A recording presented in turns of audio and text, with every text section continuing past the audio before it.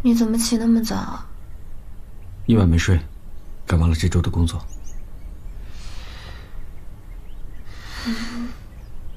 出来度假干嘛那么拼？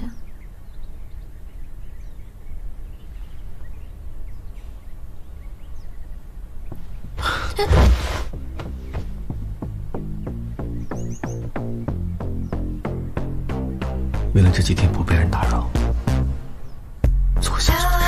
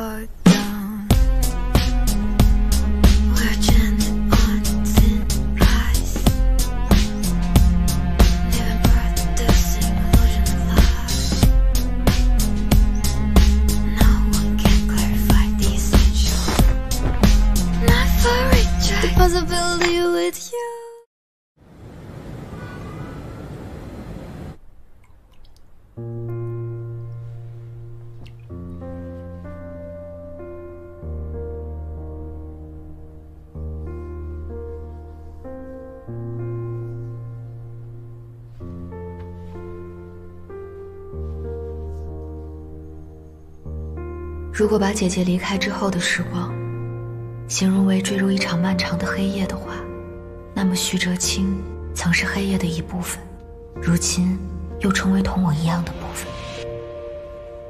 我们是被抛在极夜中的白昼鸟，在黑夜中相拥取暖。梦里不断有一个声音提醒着我们，不要忘记振动翅膀，努力飞往另一个半球的极昼。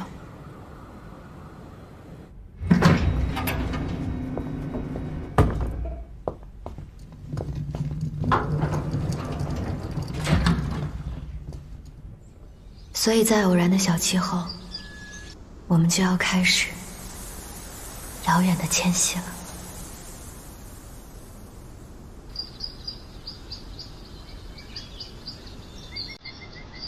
好在迁徙的这一路，我有了最好的伙伴。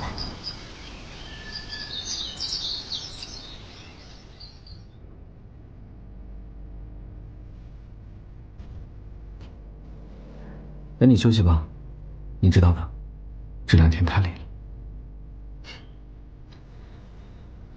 我帮你申请了提前结束休假，后天就可以回基业了。但是，在任何行动之前，必须要告诉我。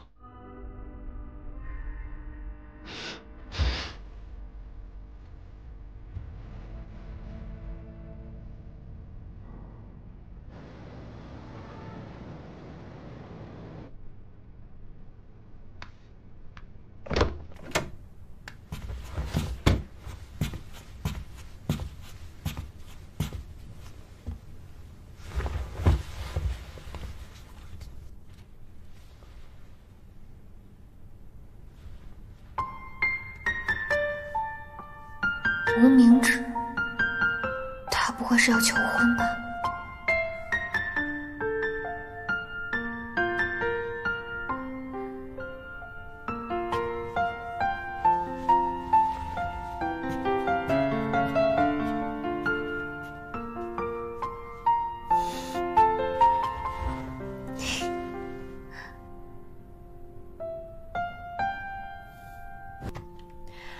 休息过后，要梳理一下阶段性的线索了。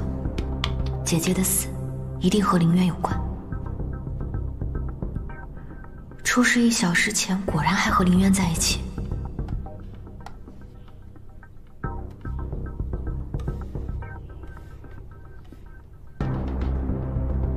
这个私会所是什么地方？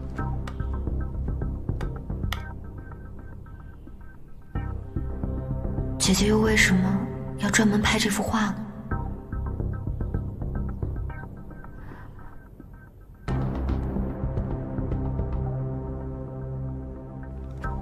青木已经不安全了，今天晚上的局安排到私会所吧。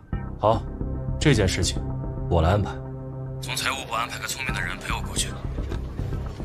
需要我去趟这个私会所吗？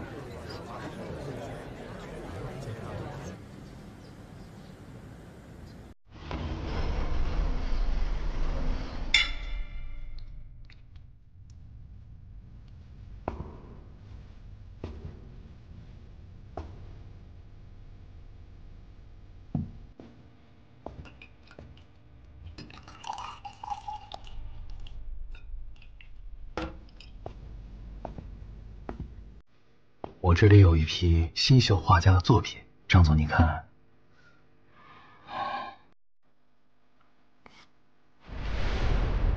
不错呀，这批画作我们要了。小飞，明天从公司账上划2000万过去。张总，我们要不要找专家鉴定一下？专家能鉴定真假，但能鉴定艺术价值吗？可是这笔金额这么大，看来张总平时对下属还是比较宽容。小飞，你能不能干？不能干滚蛋！赔偿金2恩，1分都不能少。这个蠢货！过来倒酒。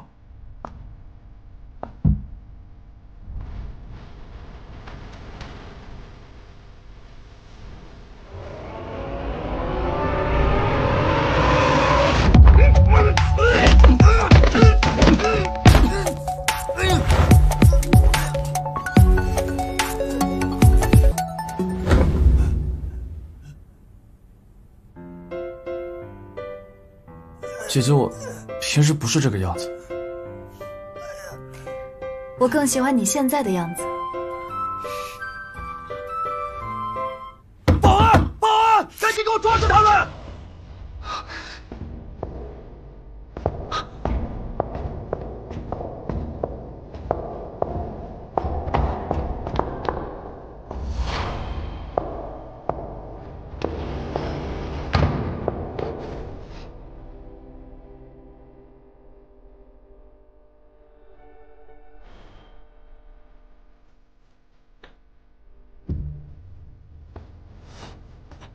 好像干丢了。跟丢就跟丢了吧，反正3000块钱工资，意思意思得了。走吧。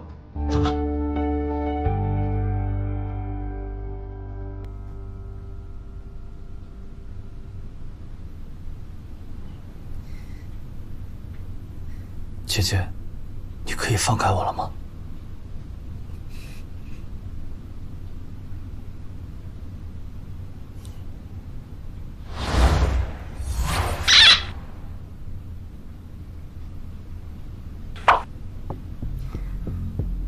我还是喜欢你刚才的样子。